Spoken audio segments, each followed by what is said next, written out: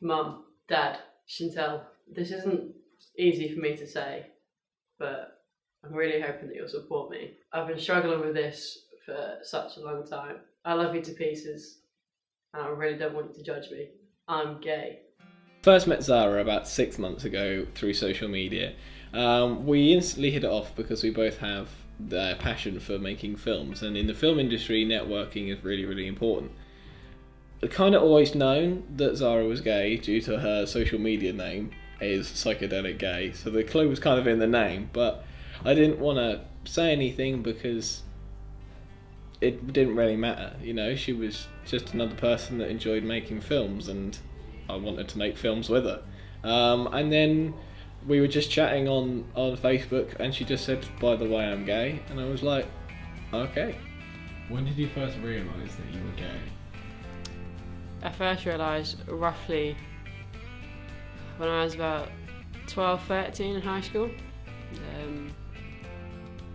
Yeah, something happened to me when I was 15, 16 that made me realise that maybe, possibly, could be gay. Maybe possibly. Yeah. Not 100%. Not 100%, but it could possibly be. Yeah, but what before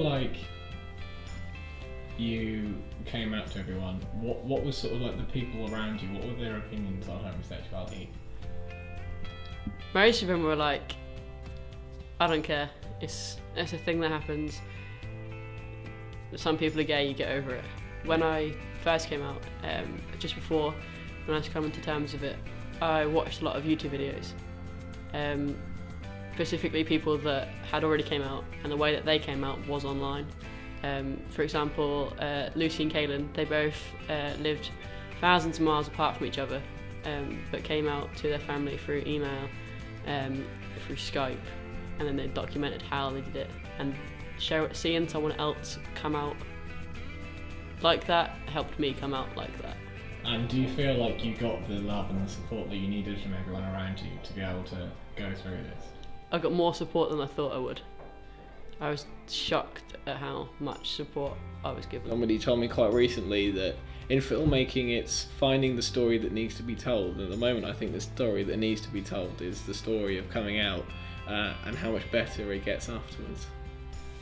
As bad as it all seems now, struggling to come out and finding that support, it always will get better. No matter how low you are, it gets better.